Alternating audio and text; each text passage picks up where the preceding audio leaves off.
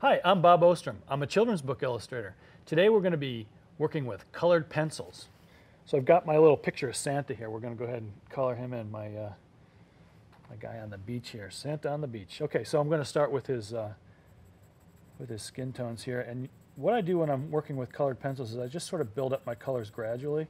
So the first thing I'm doing here is just sort of blocking in color, just to get an idea of what color I want where.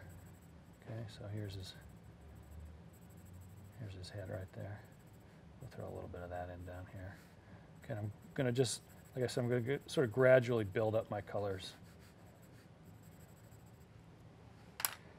All right, so give him some red trunks. That's a little bit dark. So I've got a little scribble sheet here next to me where I can go ahead and just test my colors out before I use them. So I want like a sort of a lighter red color. I think this one might be good. That's perfect. So let's start with this shorts down here. Now if you guys don't have as many colors as I have, don't worry, you can still get the same effect. What I like to do when I'm working with these colors is just blend them together. So I start out lightly and just block in the colors that I'm going to be using for each part of the outfit here, and then I'll go back in and I'll start to use different colors for my shadows. So this is basically just a sort of a light greenish shirt here. And I want this shirt to be real bright. So I'll probably use a little bit of yellow on top of that, and I'll use some blues in my shadows for that guy. So let's grab a nice bright green and yellow. Let's see, we'll find my nice bright yellow. There it is. Okay. So let's work on blending a little bit of color into this shirt. So I want to get this to be sort of a lime green color here. And wherever the light strikes is where the yellow is really going to be. So let's take this yellow and sort of throw that in over here. That's looking pretty good. Okay, and I can do the same thing in here. Put a little yellow in the center here, and also even into the red, a little bit of yellow in there. Okay, a little bit into his skin tones here. So again, I'm just gradually building up my colors as I go. And the reason that I'm not bearing down too hard on my paper is because I want it to hold as much color as I can. So what happens with papers are that they have what's called a tooth. Tooth to the paper is what holds your pencil. So a paper would have like, if you looked in very close on it, has a very bumpy surface to it. And so when the pencil goes over that surface, a little bit of it rubs off. So if you color too hard, if you bear down too hard, it'll flatten out that tooth and then you can't get any color onto it. So I like to build up my colors very gradually. Okay, so I think we can use a little bit of blue for the shadow areas in this shirt. Okay, and again, you can see I'm sort of just building these up very gradually.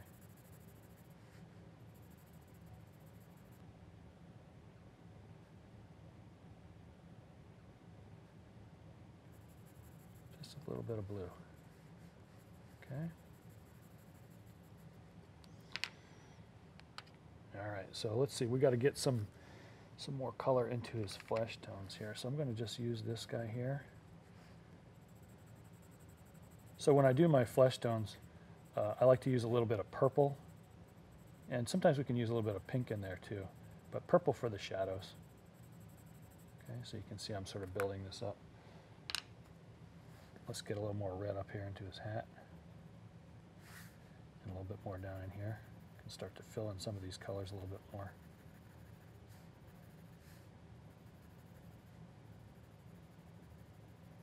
There we go. That's looking pretty good. I feel like we need to get some color inside his mouth here, so I'm going to just do his tongue real quick. Throw a little bit of pink on top of that. I think we can put some pink into his nose here too. Maybe he's been out on the beach for a little while. He's starting to get a little bit of a sunburn. We throw some pinks into his skin tones as well.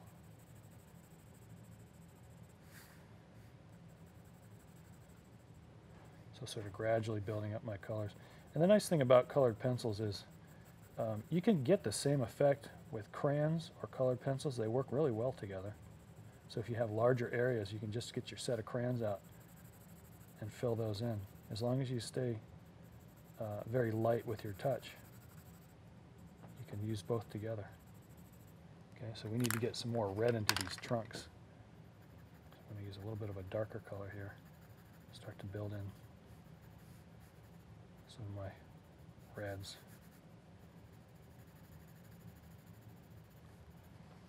Okay, and we got to get that up into that hat too. There we go.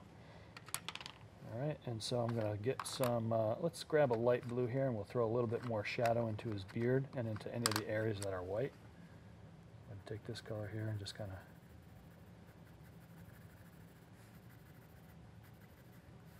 fill in some of the shadow areas on the hat as well.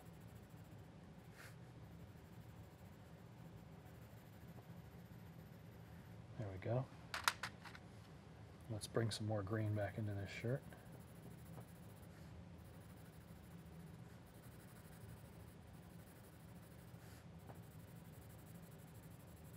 That's pretty good.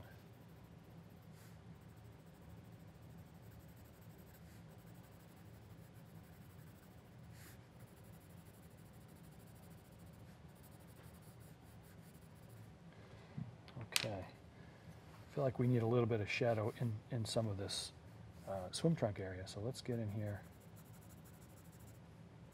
Just go around where the shirt is.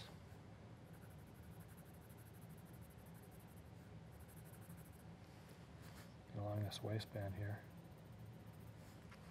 Same with on this side.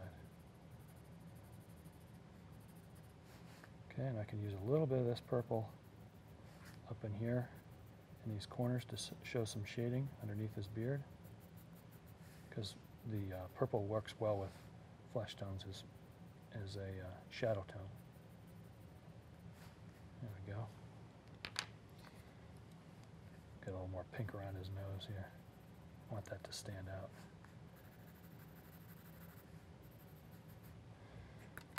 Okay, and let's see. How about if we add a little bit more yellow in here to his shirt?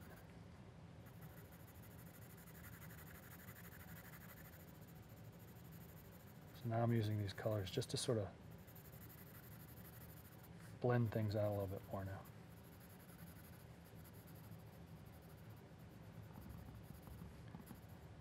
That's looking pretty good.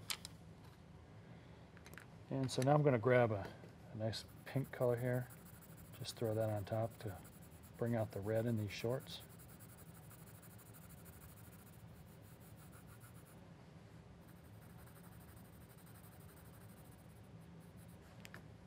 So if we can build these little pieces here using lots of different colors, it'll give it a nice full rich feel.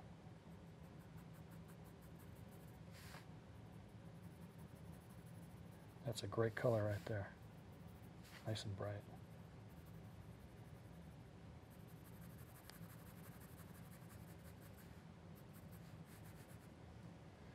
Okay, I think he'll probably be wearing a pair of brown sandals. So we'll throw that brown in down there. And I'll use a little bit of orange to blend that out with. Sort of a light brown orange color.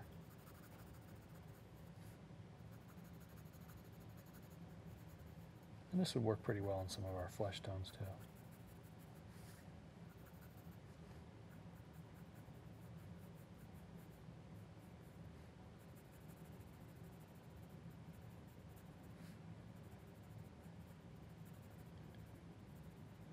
Okay, we can use a little bit of that over here. His feet.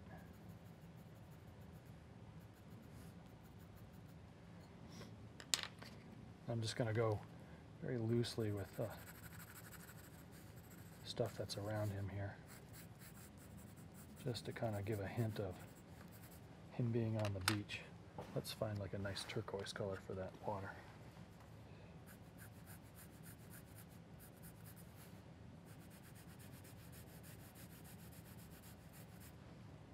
And we can throw a little bit of that into the shirt as well. Okay, and I'm going to find a very, let's see if we can find a very bright pink for those flowers. I think this will work well. And these we can just color in fairly dark, because we're not going to do too much with the shading and the shadow on these guys.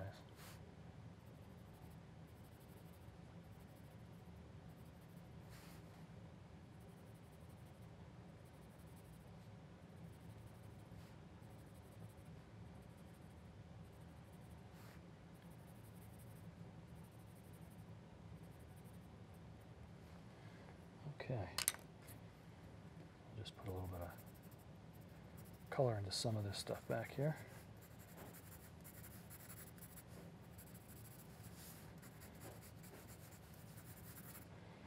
And a little bit of brown into the bottom part of that bag. And there we have it. Oh, wait. Let's do this. There we go. Got to make sure he's wearing his sunglasses. Almost forgot.